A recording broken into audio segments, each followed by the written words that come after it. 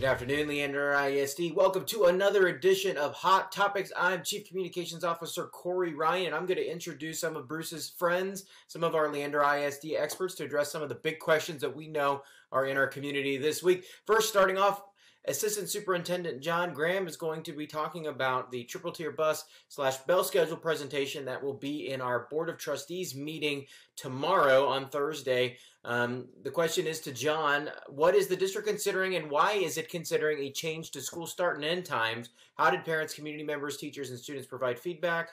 Again, this is about a 2-year process of collecting information about how we need to adjust or consider adjusting school start and end times and school length to be able to address issues in transportation and instructional minutes. And pass it off to John. Hello, this is John Graham, Assistant Superintendent of Campus Activities and Sports. So why is Leander ISD considering adjusting its start and end times? The Bell Schedule Committee was charged over 18 months ago to look at the impact our current schedule has in meeting our students' academic needs, the impact our transportation department, and our budget. The committee recommends 2 changes. The first is to explore a 3-tier system with 30 to 35 minutes between start and end time at all 3 levels. This allows us to more efficiently transport our students, and it provides traffic relief between campuses that are located next to each other and allows the districts to potentially have cost savings in the transportation budget. The second change is to add additional minutes to the school day. This helps provide transition time at the elementary level, and at the high school level, it provides additional minutes to stay in compliance with required course minutes for career and technical courses and IB courses, while still allowing our high schools to provide flex or advocate time. How have we involved parents, students, and or teachers feedback into this discussion? Committee has received feedback from stakeholders in multiple ways. We received feedback from a thought exchange. The thought exchange had 4,800 participants.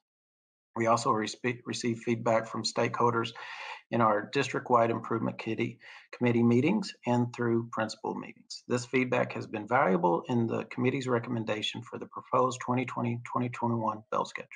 Thank you.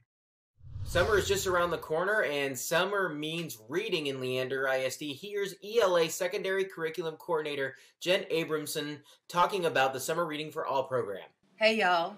Hey, all y'all readers out there in Leander ISD.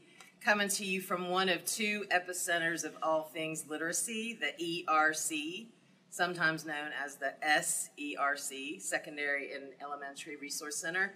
We are here boxing up and bagging up books for Summer Reading for All Launch 2020. We will be deploying all of these hot titles in 2 phases before the end of the school year. Some of these hot titles will be landing in our backpacks to go home with our backpack program. And then on May 26th, during the meal service lines, we will also be distributing books then as well. Come get your hot reads, Leander ISD. Looking forward to more reading reminders throughout the summer, and a special challenge. Everyone, staff and students, need to check out a book on Sora, get your ebook TBR list rocking, and keep reading. Remote learning has been a part of our everyday life now, and here's Executive Director of Curriculum Jennifer Collins giving an idea of what our teaching and learning team has been learning and what we are doing for remote learning right now. Our staff and students have done a lot of learning over the last 6 weeks. As we continue to explore remote learning, we continue to learn more about strategies that work well to meet the needs of each and every student. We know that each student has unique opportunities in their home, that each student also has unique barriers in their home. And so every week, whenever I'm working with campus administrators or classroom teachers or our curriculum staff, we hear amazing ways that people are being innovative to be able to reach out so that students can continue their learning.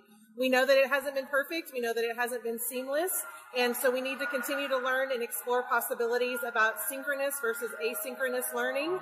The feedback that we have received from parents and teachers over the last couple of weeks has really helped to guide us as we think about the future with remote learning, trying to figure out exactly what is going to best meet the needs of our community. In our remote learning program, we know that access technology and internet connectivity is essential. Here's Interim Chief Technology Officer giving a brief update on how we're pursuing improvements to our remote access to both technology and internet connectivity. Our team is continuing to explore options for possibly providing services to families who may not currently have access or reliable access to the internet. We are looking into all options, including mounting devices onto buses and then possibly parking these buses in identified locations.